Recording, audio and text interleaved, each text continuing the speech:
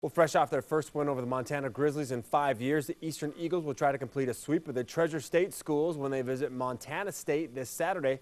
Bobcats are 2-1, ranked 16th in the latest FCS coaches poll, but the chance to start 2-0 in the Big Sky would be a huge shot in the arm for the Eagles.